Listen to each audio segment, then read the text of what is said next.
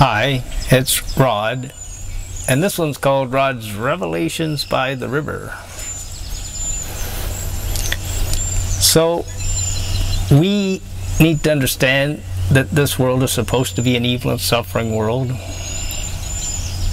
God wanted to give us free will choice back at Adam, and we're exercising it today. Most people are choosing to be evil instead of good, causing great tribulation in the earth today. Jesus said that in the world we'll have great tribulation, but that we could be joyful, trusting in Him through it, to help us through it, because He's overcome it.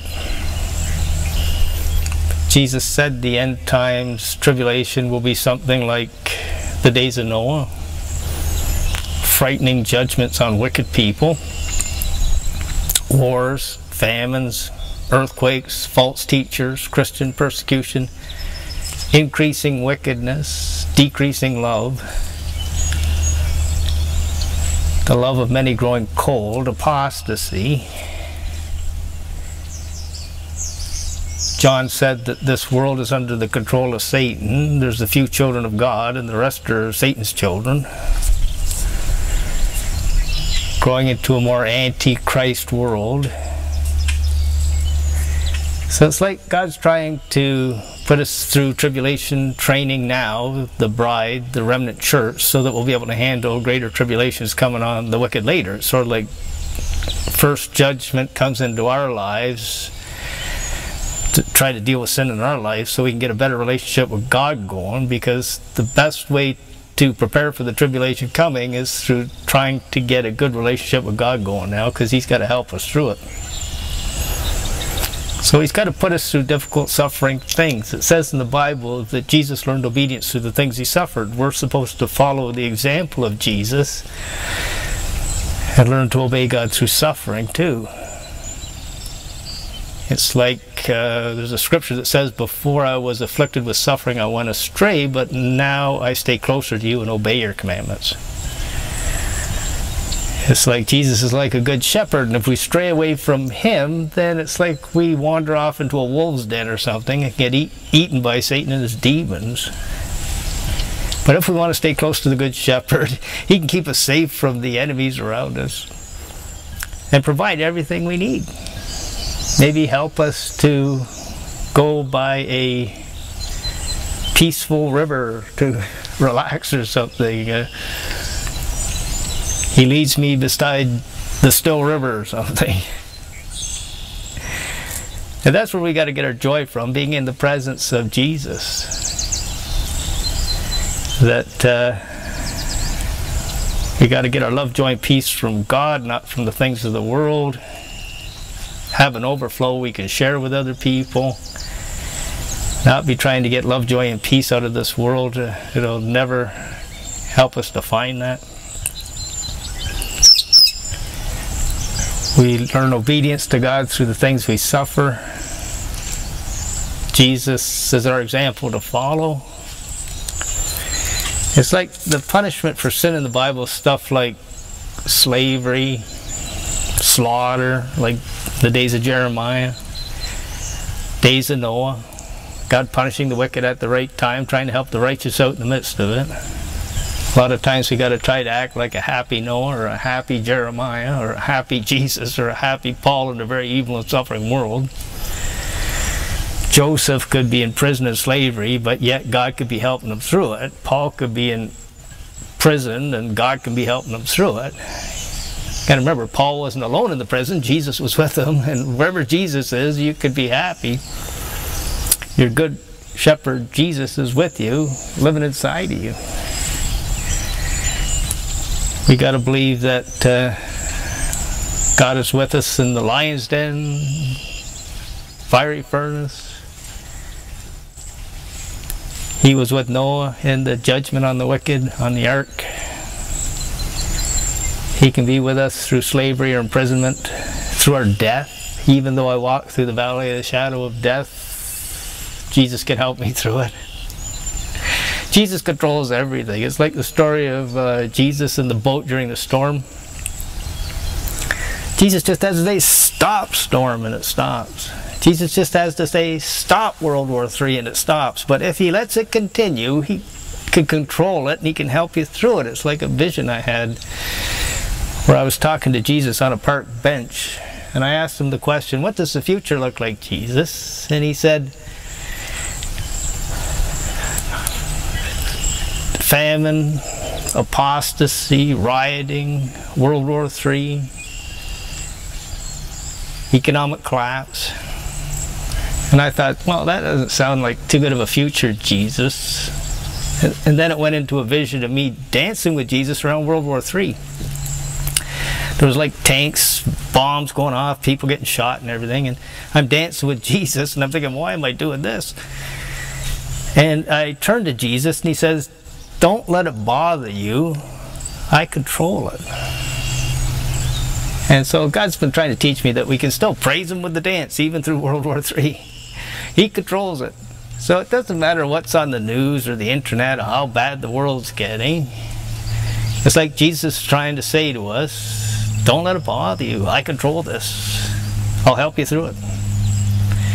It's almost like we have to think of ourselves like superheroes or something. With Jesus living inside of us, it's sort of like Superman Jesus inside of us. That it doesn't matter how bad the world, tribulation, chaos gets or whatever. Jesus is there to help us through it. There's nothing too difficult for him to do. I was listening to a woman talk about a vision she had the other day. She said something like, she saw this old TV set with all kinds of economic collapse on it or something, and she turned to Jesus and she said to him, what do I do, Jesus? What do I do, Jesus? What do I do, Jesus? Everything's collapsing in the world today. There's so much tribulation going on. And Jesus said to her, don't try to do anything yourself. Don't try to do anything yourself. God's trying to teach us not to trust in us, but to trust in him. And this is what he's trying to do with our lives today. I've had visions where I've looked at the TV screen or the internet screen and seen all kinds of chaos and trouble on it. And Jesus standing next to the TV screen saying, don't let it bother you, Rod. I control it. So it's like that woman's vision. We're not supposed to be all afraid of how we're going to handle this great tribulation coming for us. We're supposed to put our eyes on God, put our mind on God, and have perfect peace, trusting in him, not trusting in us. So God's got to try to train us to stop trusting in ourselves and learn to try to trust in him more. In my life, he's trying to teach me how to prepare for the tribulation by learning more of his truth, trying to put my faith in his truth, how to have a good relationship with him. It's like if we were in a vision like that, what do you want me to do, Jesus? The economy's collapsing, World War III starting up. And he will say, just do what I tell you to do with my power to do it. Just do what I tell you to do with my power to do it. So that's what I try to do. I try to listen to God, ask him what's best to do. You want to go down the river for some revelations today? Let's do it. And do it with his power to do it. Let Superman Jesus in you do it through you. It's like I try to ask God what to do. Sometimes it seems very difficult, especially if you got a lot of pain and suffering in your life, like my back pain. But if he's telling me to do it, even if you're tired, even if you got pain, a supernatural strength can come upon you. Like Paul said, I can do all things through Christ who strengthens me. That we're supposed to pray and obey and resist the devil trying to stop us from obeying God. And then if we fall into temptation, repent and get back to praying and obeying again. What do you want to do now, Jesus? Jesus living in me wants to do God's will out through me if I allow him to. It may be Bible study. It may be trying to create a truth teaching like this. It might be prayer for others. There's a lot of things that Christians can be doing. Taking communion, giving thanks to God, worshiping him. That we got to live in sort of like an upside down world. Like a satanic, antichrist opposite world where people want to believe in lies instead of truth and do evil instead of good. creates a lot of tribulation and chaos. But like Jesus said, I've overcome all this. God's technology is 1 billion times more powerful than Satan's technology. It doesn't matter what he's trying to use on us to brainwash us or poison us. We can handle it with Jesus' help too. We can be in a fiery furnace and not get burned. We could die and he can raise us from the dead. He can feed us in the wilderness for 40 years. We don't need the mark of the beast. We need God to take good care of us. Not the government to take good care of us, or us to take good care of us, God to take good care of us. Then we can have some peace, and then we can have some joy. And then we can be ready for the judgment on the wicked coming. And we got to be ready for our judgment day, which could be any day. Dropping dead and coming to a judgment day where God's going to judge the Christians' works to see if they get any rewards or great careers in heaven or not. And we got to be thinking about that. If we're sinning all the time, we're not obeying God and getting these rewards and great careers in heaven later. We got to understand how sin can harm us for our good works judgment day as a Christian. And if we start doing a whole lot of sin, we could lose our salvation. It's not once saved, always saved. It's if you continue to have faith in God, you'll continue to be saved. And it's a free gift, salvation. But when we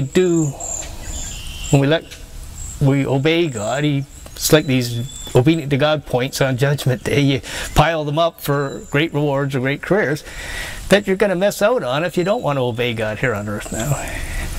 Thinking that, well, you just get saved through the cross, it doesn't matter if you obey God or not. Yes, it doesn't matter if you obey God. You miss out on the rewards of great careers if you don't obey God.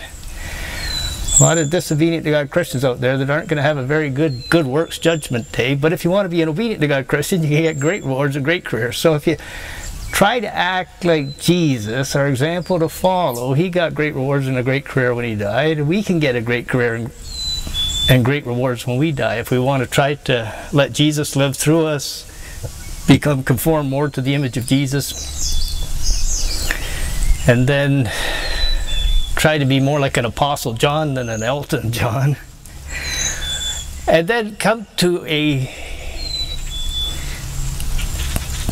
judgment day after you die and get greatly rewarded for it. Elton John, if he's not obeying God, isn't going to get any Academy Awards or music awards in hell or something.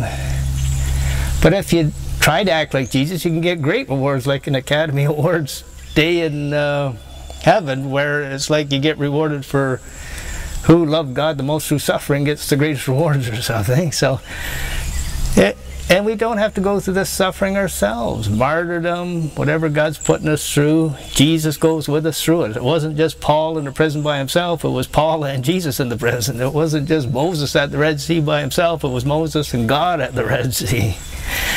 It's not us going through all this tribulation by ourselves, it's us and God going through the tribulations.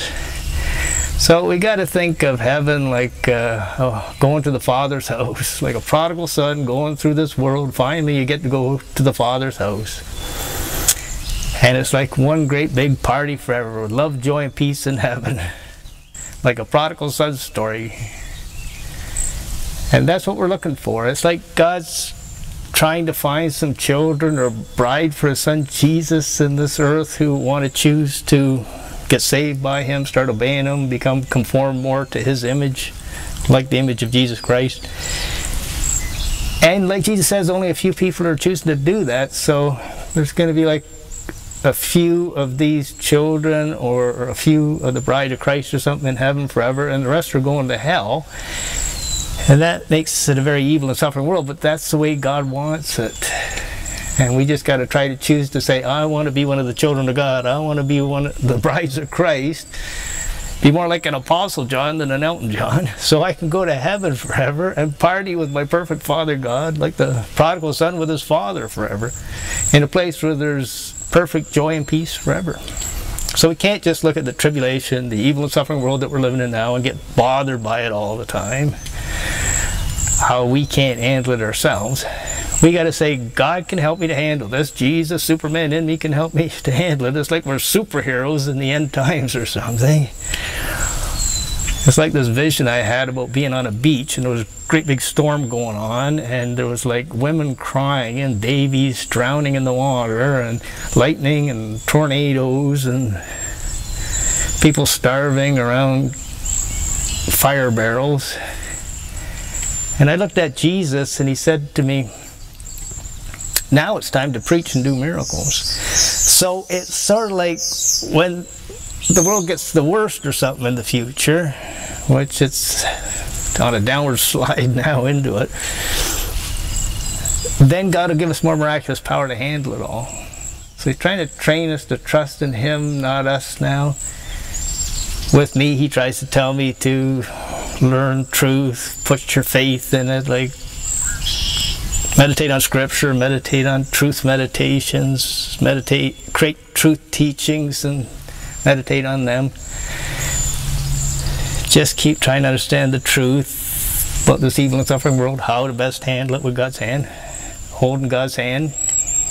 Like the Psalms say stuff like, I'm a very present help in your times of trouble, or it says in the Old Testament that fear not, I'll hold your hand, I'll help you through it. That God wants us to have this perfect father-child relationship, this good shepherd and sheep relationship, taking good care of us here on this evil and suffering world. And if we would believe in it, we could have peace and joy in his presence. Like Paul says, all I need is some food and clothing of God, and I can be content, even in a prison or something. So that's a bit about how to seek God's help in these tribulation times today and prepare for the tribulation to come, with a hope that God can help us through it, with a hope that after we die and in heaven it'll be worth it and we'll be greatly rewarded for our suffering experiences. So I'll try to show you a little bit of the river here before the sun goes in again.